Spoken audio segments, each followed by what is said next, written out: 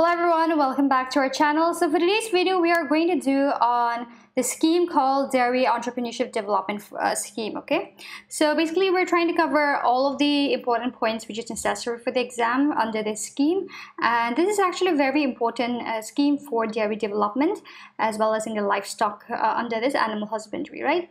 And my name is Hansa. I've done my bachelor's in horticulture and I've also completed my post-graduation in agriculture.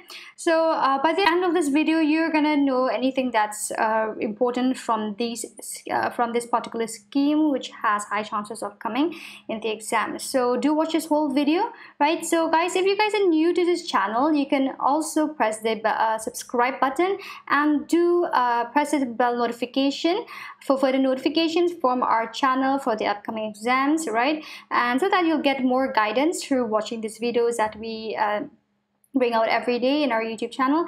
And if you guys have enjoyed this session, you can also press the like button at the end of the video. Okay. Alright, so now we're going to talk about the scheme. Okay, so under this scheme, basically the livestock farmers, new updates that come. So this livestock farmers, they can avail a loan up to rupees 7 lakh. Okay, so they can avail up to rupees 7 lakh from the livestock department for opening up a dairy farm, which includes 10 buffaloes. Okay, remember.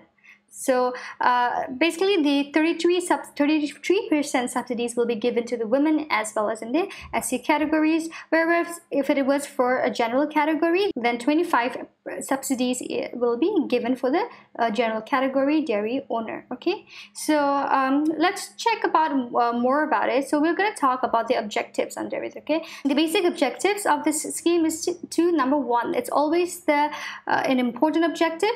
The first one is always to generate the self-employment and to provide infrastructure for the dairy sector. Okay, so basically they're aiming for to develop or to generate more employment and to get more income for these villagers or in the rural settings as well.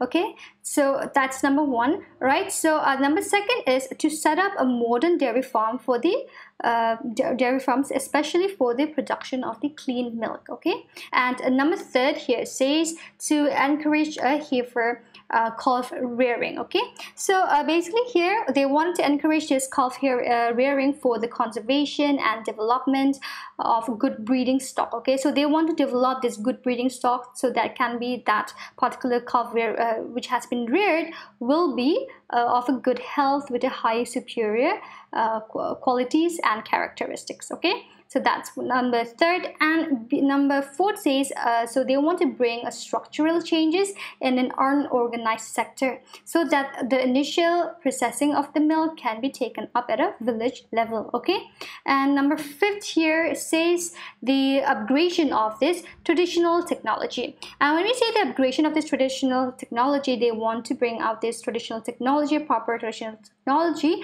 to handle milk is basically on a commercial scale. Okay, and number six here is to provide the value addition to the milk, right? So the most important point or the most important thing when you produce a horticulture, be it in agriculture, crops or anything, the value chain value addition is the most important, because that's going to create or give you more income, side income or any income better, so that it doesn't go into waste, as well as you can still generate the money even after the post harvest, right? So they want to provide this value addition to the milk through, they want to do it through the processing as well as production of these milk products. Okay, so these are the main 6 objectives under this. Okay, so here we're going to talk about the beneficiaries, basically who's going to benefit and who can avail these the benefits from this scheme. Okay, so first thing is always the farmers, right? So farmers,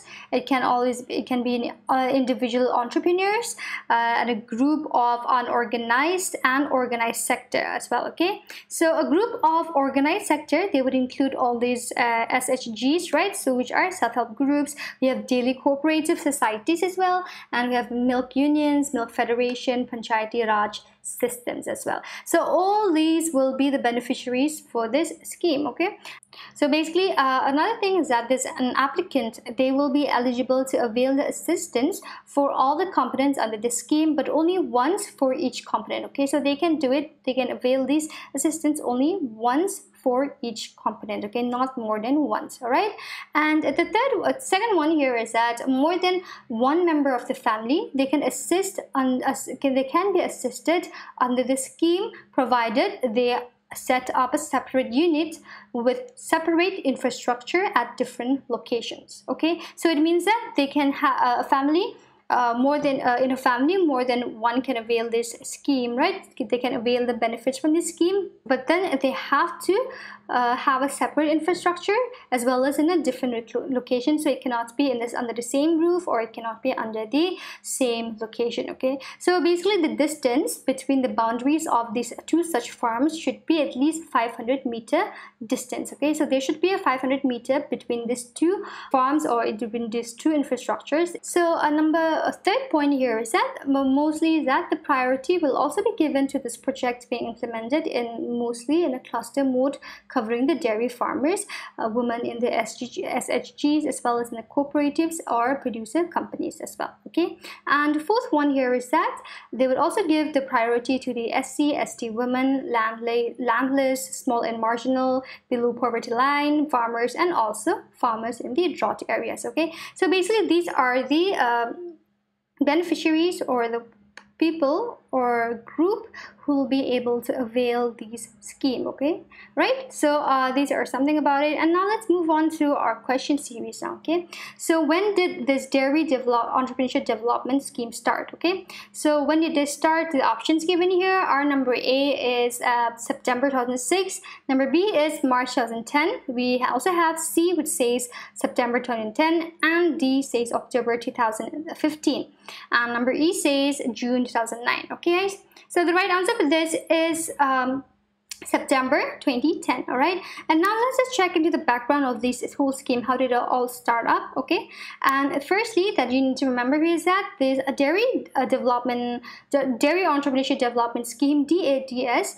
It was launched on the year of 2010. Okay, it was launched on September 1st, right? So the main objective was to generate self-employment opportunities, especially in the dairy sectors in the country. And the second thing that you guys need to remember here is that the Department of Animal Husbandry, Dairy and the Fisheries, they actually launched a pilot scheme named this Venture Capital Scheme for Dairy and Poultry. Okay, so it was launched in the year of 2005 to 2006. Okay, and it was launched with an outlay of rupees 25 crore, right? So but then later this Department of Animal Husbandry, Dairy and Fisheries, they changed its name to this Dairy Entrepreneurship Development Farm. So after that they changed its name to this one and it was renamed in this year of September 2010. Okay, so why they made it? It was mostly to make it more effective through wider coverage, enhance component wise outlays, as well as by including a component for assistance under the scheme. Okay, so that was one of the main reasons why they started up this scheme. Right, so basically so the new modified scheme, this one was started from the year of 2010 on September. Okay guys, so remember that. So let's go to another slide. Okay guys, so which of the following activities will be covered under this DEDS? Okay guys, so the options given here are: number A is dairy farm unit, number B says vermicomposting, and number C is a cold storage unit, private veterinary clinic, and number E says all of the above. Out of these, which of the following activities will be covered under the DEDS? Okay, so under this scheme, what are the activities that will be covered under this DEDS? So the options given here, you've already seen. The right answer is all of the above, as the activities of dairy farm unit, vermicomposting, cold storage unit, as well as the private veterinary clinic, all these components are the activities, or these are all the activities which will come under the scheme. Okay guys, so I've also jotted down some of all the activities which will be covered under this DEDS. Okay, so listen to this carefully. So the first one here, establishment of the unit, a small dairy unit for 2 to 10 milk animals. So when we're talking about these milk animals, we basically mean all those domestic or the cow animals, right? So or the So basically, when we talk about this milch animal, it means the cow or any domestic animals which we rear for the milk purpose, okay? So they can have established a small dairy farm of about 2 to 10 milch animals, okay? So another one here is that we also have to rearing of the heifers, so onto 20 calves, okay? And we also have vermicomposting. So this can be tricky, but vermicomposting is also another activity which will be coming under this DADS, okay guys?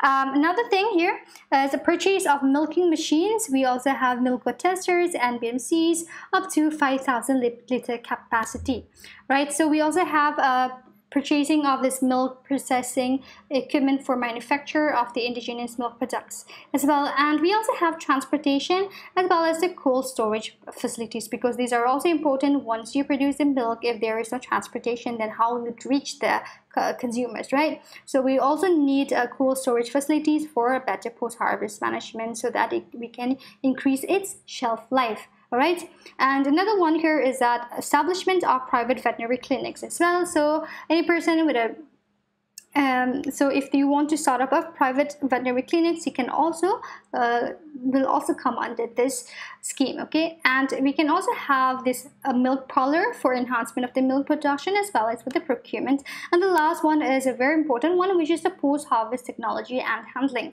Okay, so what will come under this post-harvest technology and handling under this will be your cold chain and transportation facilities will also come on this. We also have a processing and marketing of the milk as well as all the milk products, okay? So all these things will come under the post-harvest as well, handling especially, okay? So these are some of the activities which will be under the DEDS scheme. And now let's look more into it, okay guys? Let's go to another question. So another question says dairy entrepreneurship development scheme was done to generate the self-employment opportunities in the dairy sector in the country, okay guys? So which of the following is a nodal agency for the scheme? So you need to select a nodal agency for the scheme. So the first one is Department of Animal Husbandry and Dairying. We also have Department of Agriculture Research and Development. Number C, State Bank of India. Number D is NABARD, and number E says none of the above, okay guys? So the right answer for this is D, which is NABARD, which is also known as the National Bank for Agriculture and Rural Development. So this NABARD is the nodal agency for implementation of this scheme, okay? All right. And there are other implementing agencies as well. So cooperative banks, we also have regional banks and urban banks as well. And we also have the State Agriculture and Rural Development Bank and commercial banks. So any other such institutions which are eligible for the refinance from this NABARD will implement this scheme, right? And this scheme is open to all the organized sector as well as all the unorganized sector, okay? So it is not only confined to the organized sector, so even unorganized sectors, they can also get refinance from this NABARD to implement the scheme, all right? So these are something about these implementing agencies. So guys, I hope this is clear, right? And now let's move on to another slide where we're going to talk about some of the pattern assistance under this, okay? So basically there's a back-end capital subsidy of about 25% for the project cost, especially for the general category, okay? So for 25% will be given for the general category, as well as 33% we've already talked about, right, for the SC or ST farmers, okay? And we're going to talk about the entrepreneur contributions and they will be for loans beyond rupees lakh, so that'll be about 10% of the project cost will be given by the will be assisted by the BARD, okay? And this subject can be revision. This subject to any revision will be done through this RBI guidelines, okay? And some of the things that you need to hear is that for rearing of the heifer calves, we have rupees 9 lakh for 20 calf units with an upper limit of about 20 calves, okay? And for purchasing of the milk machines or milk co-testers, bulk milk cooling units, which is also known as the BMCs, okay? So they'll be up to the 5,000 liter capacity, right? So this will be given rupees 20 lakh. For purchasing of the dairy equipment of manufacturers of indigenous milk products will be about rupees 13.20 lakh, okay? So these are some of the things on these DEDS. Okay guys, so let's go to our next question. So when was this national program for dairy development launched? Okay, so for this question I would like all of you guys to answer. Drop it in the comment section if you guys have any ideas.